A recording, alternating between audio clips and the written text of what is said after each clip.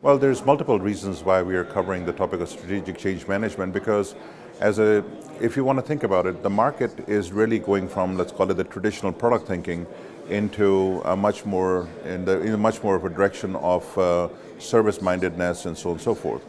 From my experience currently, what I see is that a lot of companies today are still thinking too much in the product way.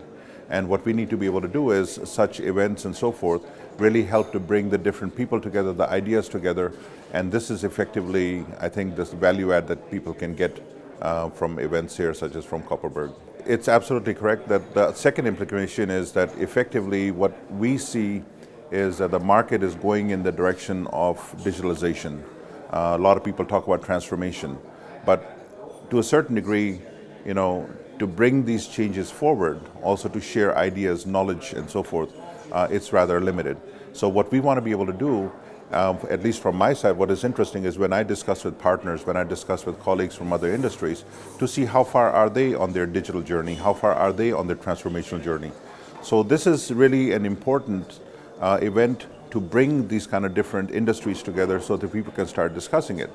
Quite often also what I see is when people are out there, they're hiring chief digital officers or the new range of CIOs or chief happiness officers. I've seen a lot of chief X officers these days, but quite a lot of times the CEOs and the agendas for the CEOs, what they're not really any more sure about is, so what next, right? What comes next? What is different now than coming, from what we were doing things the way yesterday, right? So here, I think in events like this, I'm really happy to also meet a lot of the operational companies where we can then take our digital strategies, digital thinking, and start thinking about concepts such as what, for example, Fujitsu does regarding co-creation and to bring all these elements together. So here's, I would say, where the value add is.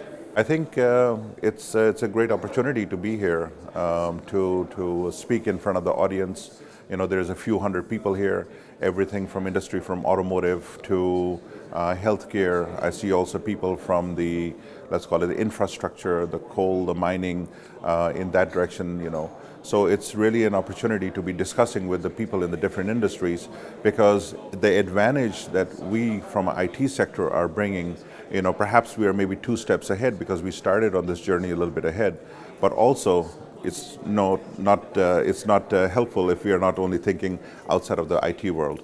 So it's an opportunity for us to also start thinking about how do we, from our IT world, which is tendencing towards very horizontal portfolios, how do we ensure that we can bring that forward into a much more vertical segment thinking as well. So that's a benefit for us from our industry standpoint.